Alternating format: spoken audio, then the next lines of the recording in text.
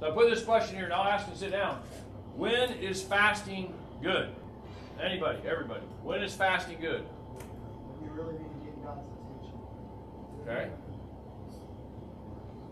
Okay, when you want to connect with God, when you're a prayer thing. What else? When is fasting good? Repentance. Okay, repentance. Yeah. A lot of times there was fasting that connected with sackcloth and ashes.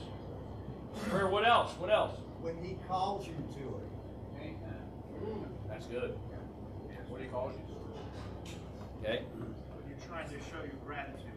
Okay. Yeah, when you're trying to show your gratitude. So when is fasting good? When is it good to fast? Anytime. Yeah. Okay. You're seeking wisdom and praying for something specific. Yeah. Now in the scriptures, think about when they fasted. They would fast over, I believe it was King David fasted when Samuel died. You know, they would fast over when great leaders, monarchs, or prophets would pass away. They would have a time of fasting and mourning.